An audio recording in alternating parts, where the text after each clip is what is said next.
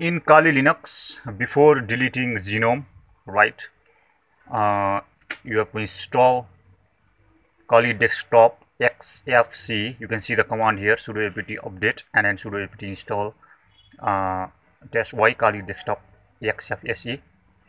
Right. At first, run this command and let it finish. Right.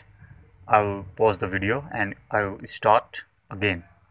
Now you can see here, after finishing that command, do this one: update alternatives, right, dash config x-session manager, right, and in this case I'm getting 4 options. I'll go with 0, right, just type 0 and go auto mode, right, start Xfce 4.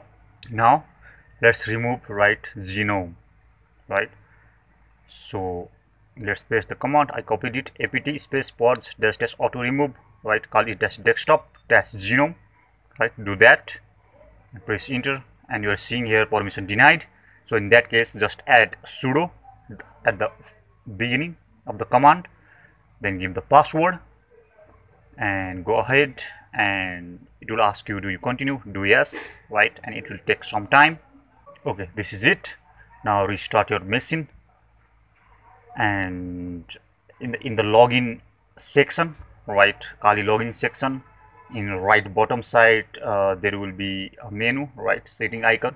Just click that and then choose Xfce there, right, and choose that and login. Then you'll get Xfce version of the Kali Linux. Okay, thank you very much for watching.